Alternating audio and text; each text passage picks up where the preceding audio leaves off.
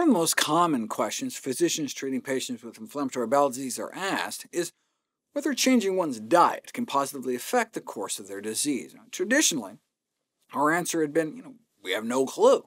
But this may now be changing, given the evidence that hydrogen sulfide may be playing a role in ulcerative colitis. And since the sulfur-containing amino acids concentrated in meat cause an increase in colonic levels of this rotten egg gas, maybe we should take off the meat.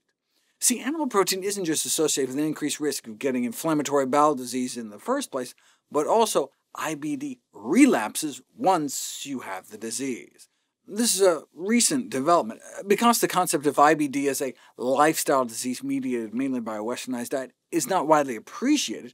An analysis of diet in the follow-up period after diagnosis in relation to a relapse of inflammatory bowel disease had been ignored, but not any longer.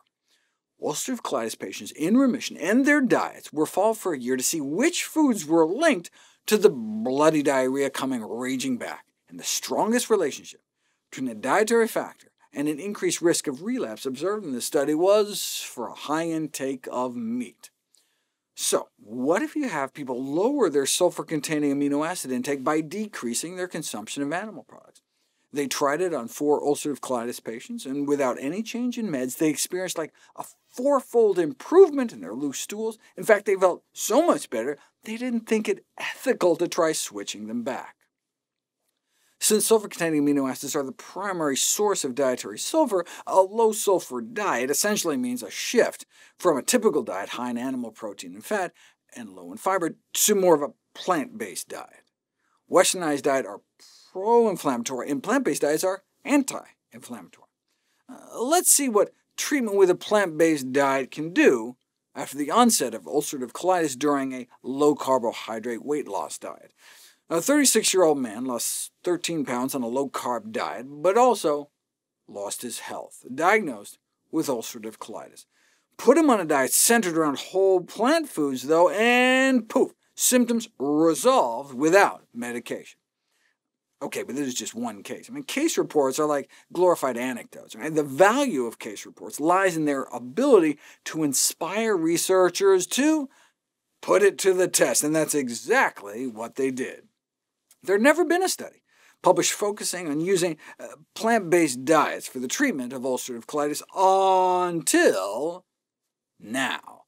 Considering the lack of a suitable diet to be the biggest issue faced in the current treatment of inflammatory bowel disease, and regarding it as a lifestyle disease caused mainly by our omnivorous diet, a group of Japanese gastroenterologists have been providing a plant-based diet to all patients with IBD for over a decade, and publishing extraordinary results, far better than have to date been reported in the medical literature. I profiled some of their early work in one of my first videos that went up on NutritionFacts.org, found to be effective in the maintenance of remission in Crohn's disease by 100% at 1 year, 90% at 2 years. So how about a plant-based diet for relapse prevention in ulcerative colitis? Educational hospitalization meant bringing patients into the hospital to control their diet and educate them about the benefits of plant-based eating so they'd be more motivated to continue it at home. Most patients, about 3/4, experienced improvements such as disappearance or decrease in bloody stool during hospitalization. Fantastic.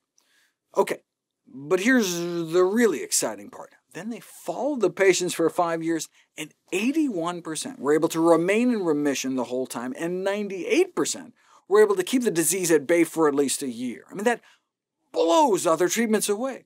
Those relapse rates are far lower than those reported with medication. Under conventional treatment, other studies found that about half relapse, compared to only 2% among those taught to eat healthier. A plant-based diet was previously shown to be effective in both the active and quiescent stages of Crohn's disease. The current study has shown that a plant-based diet is effective in both the active and quiescent stages of ulcerative colitis as well.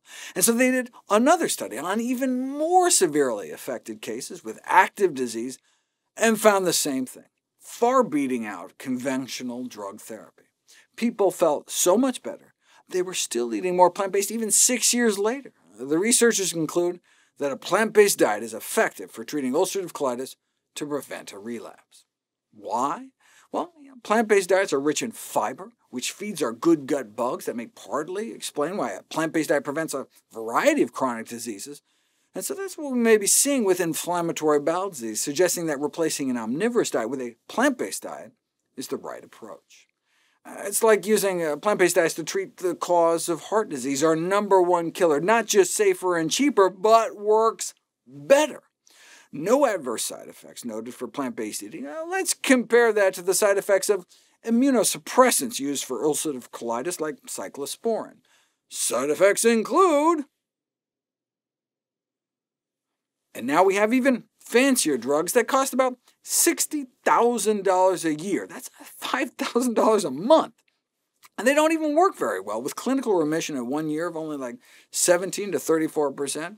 And instead of no adverse side effects, they can give you a stroke.